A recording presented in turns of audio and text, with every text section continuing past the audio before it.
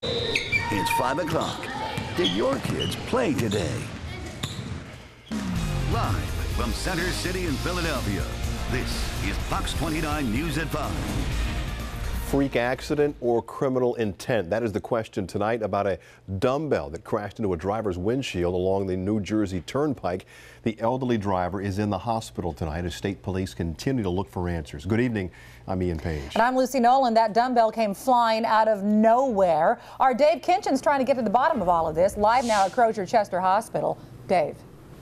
Lucy and Ian, a very bizarre case. We can tell you the elderly victim is in serious condition here at the hospital in Chester. Meantime, state police are trying to piece all of this together. It is freaky and it is for real. Skyfox over an SUV with a hole in the windshield in the shape of a dumbbell, because that's exactly what New Jersey State Police say fell through. A 50-pound dumbbell injuring a 75-year-old man driving along the turnpike in Oldman's Township, Salem County this morning. And the dumbbell, a weightlifting dumbbell? Oh my gosh. We showed these pictures to drivers in the Salem County area who could not believe what they were seeing. That's crazy. I don't know how that would happen. That's what it looks like. Looks like somebody dropped something off a bridge onto a car, and we all know that's been done before. But state police have yet to say that for sure. There is an overpass by the scene, but investigators have not yet said whether someone deliberately dropped the dumbbell from above or if it somehow fell off of a moving vehicle. What is clear is how close the impact was to the driver. He was taken to a waiting chopper that airlifted him from the scene near mile marker 6. The elderly man now being treated at Crozier Chester Medical Center. Pretty crazy. I would think that there's probably somewhere around there has cameras that would, pick it up. They'll figure it out. Drivers say it makes them think about the roadway dangers they have faced. Pebbles coming from Mack trucks and stuff, like cracking the windshield or whatever, but nothing like that.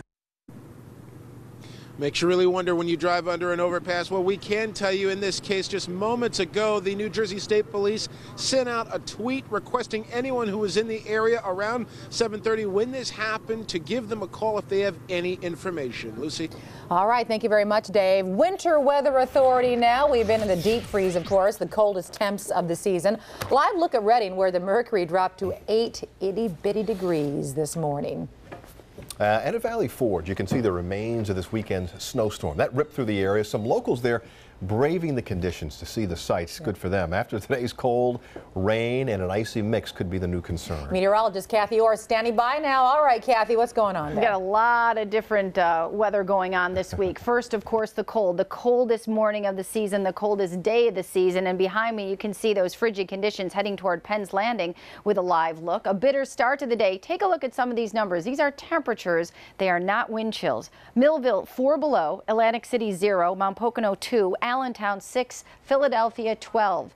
The previous coldest morning was 16, so we definitely beat that. Right now it's 22 in the city, 14 in the Poconos, 22 in Wilmington. Not a huge range in temperature with that cold air in place and some winds mixing up the atmosphere. You can see temperatures falling through the 20s tonight. A cold night, skies mostly cloudy by 11 p.m. with a temperature of 21. On Ultimate Doppler, we have clouds moving in from the west with a warm front and then a cold front that has snow out through the Great Lakes. Well, this next weather maker is going to bring a chance of some light snow to the north and west of Philadelphia, maybe a little bit of an icy mix late tomorrow. Philadelphia south and east will be seeing some rain out of this, but that winter weather advisory goes into effect tomorrow at 11 a.m. and continues until 10 o'clock tomorrow night. We'll talk more about this coming up with your 7-day forecast, plus a wicked winter warm-up in the 7-day. Ian, I know you're going to love that. Yeah, but a wicked warm-up doesn't sound like it'd be wicked at all, actually. All right, thank you very much, Kathy. Happening right now in Philadelphia's Fishtown neighborhood. For more than 24 hours now, a water main break continues to wreak havoc. Some people had to spend the coldest day of the year with no heat and no water. Tonight, sewer and water repairs are underway. Yeah, it's something Philadelphians have grown accustomed to this time of year. Our Fox 29's Bruce Gordon joins us live from the scene in Fishtown. Bruce. Yeah, Ian, being one of America's first major cities is kind of neat in some ways, but it also means our infrastructure is aging, in some cases literally crumbling. Philly will experience some 900 water main breaks each year, and about 2/3 of them will happen during these winter months. city water crews spent Monday capping lines and digging out the mess left behind when a brick sewer dating to the 1890s cracked, leading to a break in the cast iron water main installed in the 1860s. The result? The 2300 block of East Boston Street resembles the Grand Canyon. It's never a dull moment, is it? It's going to be quite a while, I think, till we're able to come back up the street. Get back to life as normal. Life is normal, right. The sinkhole caused by washed out soil below ground swallowed 2 cars Sunday, including one owned by Alyssa Banks. Just leaving, and there was a big giant hole in the ground with my car in it. Not what you wanted to see. Tis the season. On the 1400 block of Fletcher Street Sunday, a 6-inch cast iron main from the 1890s ruptured, swamping the street and interrupting service to several customers. And last Thursday on the 11,000 block of Millbrook, homes were flooded when an 8-inch main installed in the 1950s cracked. Water Department spokesman John DiGiulio says more than 60% of the city's 2,800 miles of water mains are still cast iron. Each winter, as ice-cold water pulled from the Delaware and Schuylkill rivers courses through the rigid pipe, cracks can form. It's got nowhere to expand. Right, it doesn't there's expand. no It's expansion and contraction with it. It just breaks. So then sometimes they just break. Ductile iron has more give. On Boston Street, as in just about all city repairs and replacement projects, ductile iron pipes will be used as replacements. It's more flexible, less likely to break in the extreme cold. But fully replacing the old pipes all over Philly? They'd have to tear up every street in the city to fix it. I probably don't have the money for that. That's not happening. Yeah, I don't think so. Now, some of the customers who lost water service in this incident Sunday already have it turned back on, but roughly a half-dozen customers, those specifically right across from this big canyon here, are still without water and gas service and will likely to be without those utilities for at least a week. Ian?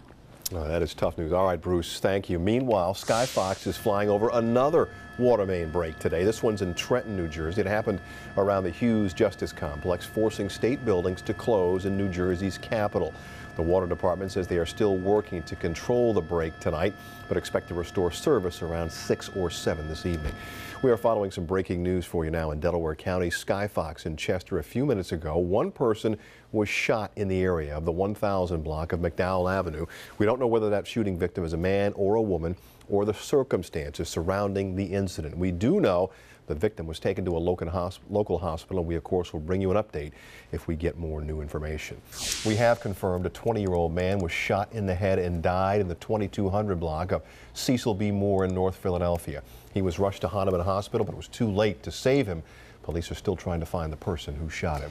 Developing right now in Orlando, a massive manhunt is underway for the gunman who killed veteran police officer Master Sergeant Deborah Clayton. And it has also turned deadly, that manhunt has. An Orange County Sheriff's deputy died in a traffic crash during the scramble to find 41-year-old Markeith Lloyd this morning. Police say Lloyd shot and killed the officer this morning outside a Walmart in northwest Orlando. They say Lloyd had been on the run for weeks for the murder of his pregnant ex-girlfriend, and that Master Sergeant Clayton either recognized Lloyd or someone had tipped her off when she approached him this morning.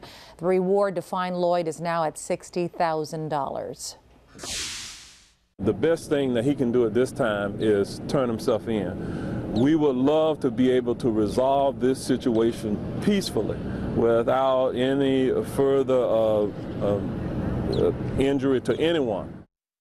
Clayton is a 17-year veteran of the force. She was married and leaves behind 2 children. We don't yet know the identity of the sheriff's deputy who died in the crash. The suspect in Fort Lauderdale's deadly airport shooting is making his first court appearance.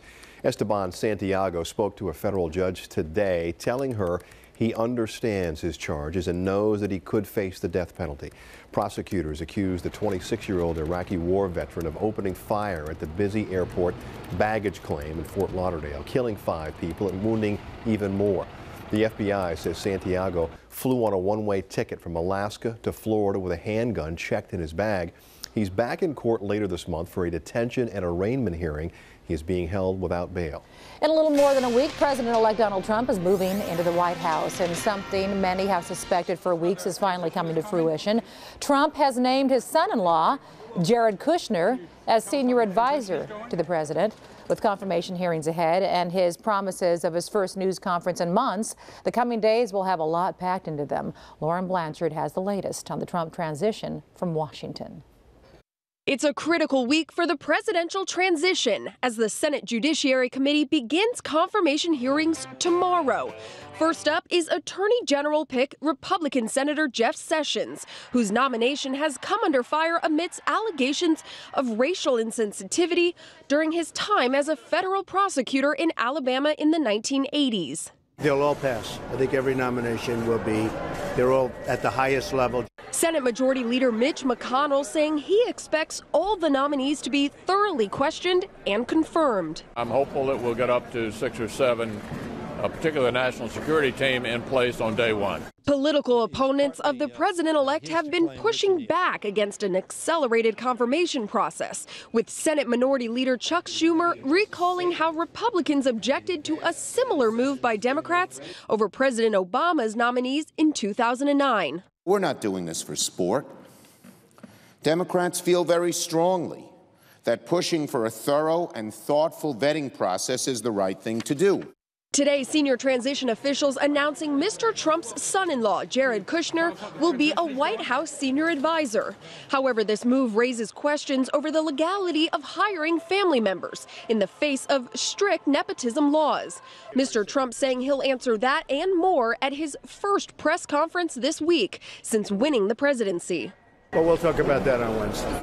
But before we hear from the incoming president, first President Obama will give his farewell address tomorrow night in Chicago. In Washington, Lauren Blanchard, Fox News. Well, meanwhile, the president-elect is not mincing words when it comes to actress Meryl Streep. He's firing back after she took him on during her Golden Globe speech. Why the Trump team says her speech cannot be taken seriously. A thief broke into a home, stealing more than $1,100 worth of stuff. What he took off with, the homeowner is really going to miss, especially at this time of year. And how a local family still suffering through a tragedy honored police for the support they have felt from the officers. And all new at 6, the family of a woman killed by a former Penn professor speaks out the day after he leaves prison. He was a manipulative, abusive husband, a cowardly monster. The message they have for the convicted killer.